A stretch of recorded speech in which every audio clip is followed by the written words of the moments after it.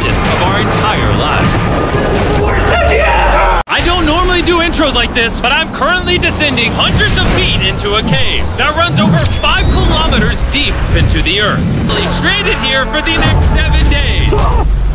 Bro, this is just wicked. Dude, this is like a different world. This cave entrance may be beautiful, but looks can be deceiving. We didn't know it yet, but the next 7 days will by far be the hardest of our entire lives.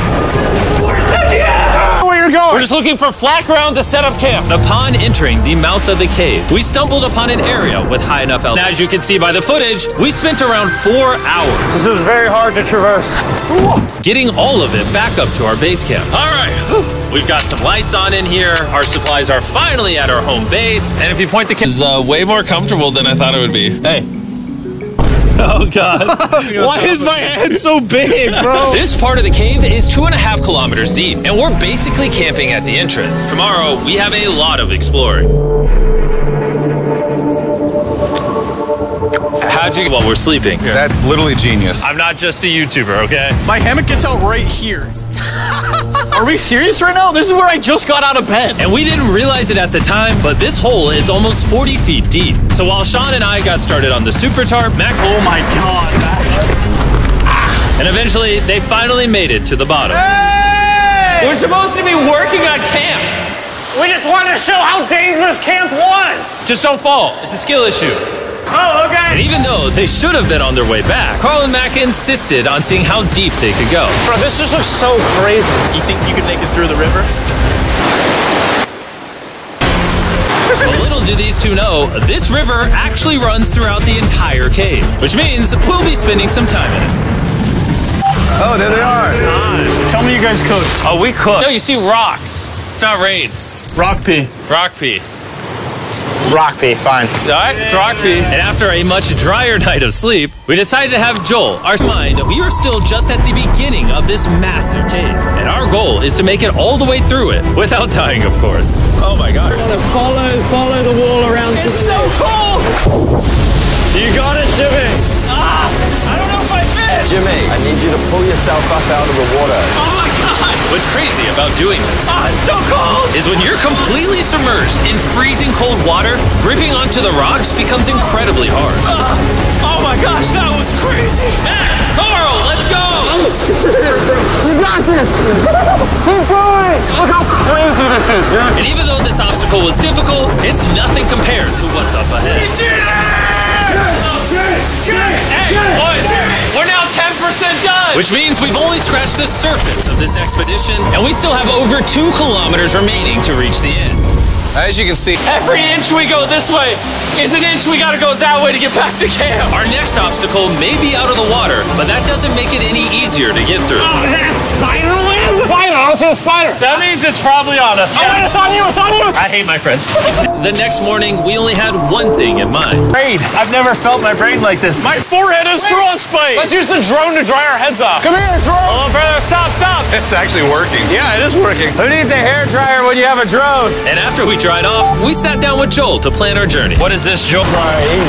And to ensure our best chance of survival, in addition to Joel, we brought another survival expert with us. This is where we had to stop on day 3. How we doing? We're making much good of time. Behind us, it's pitch black. Where do we go? This area gets narrow, the current's strong, so we're going to use the walls and kind of climb our way along.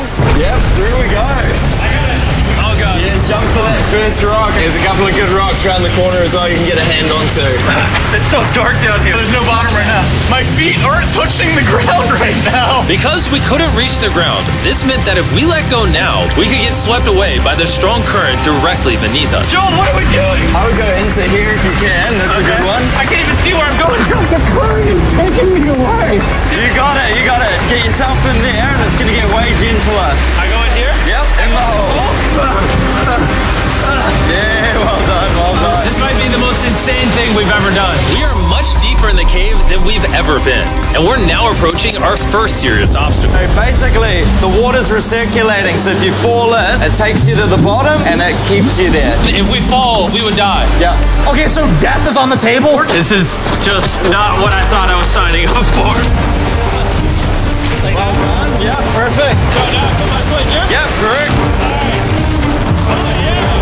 Woo! Caving, it's a lot harder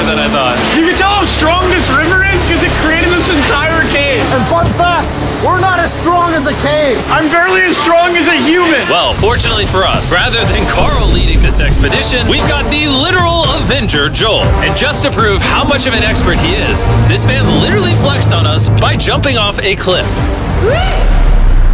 Oh my God. You're crazy. Who else is a bit crazy? Surely one of you guys are keen? I'm crazy! No shot you want to do that. What are you talking about? I'm doing it right now, baby. Let's go, Joel. Godspeed, Mac. After everything Jimmy's put me through, this ain't that scary for me. 3, 2, 1.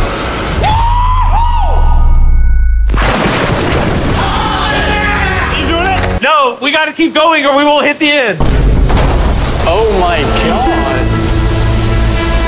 Can we go downstream? Why are we always fighting the current? I might just start drifting away. I might just give it up. There are sharp rocks underneath the water. You cannot see them, so watch your step. Oh my God. It's getting deep again. I can't. I need to put my feet on. And if the sharp rocks weren't enough of a challenge, it seems like with every step we took...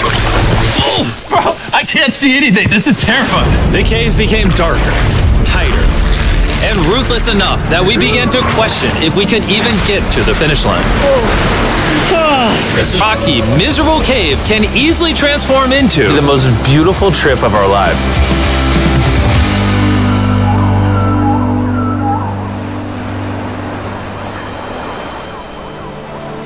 We cannot leave until everything is picked up. And when I say everything, I mean everything.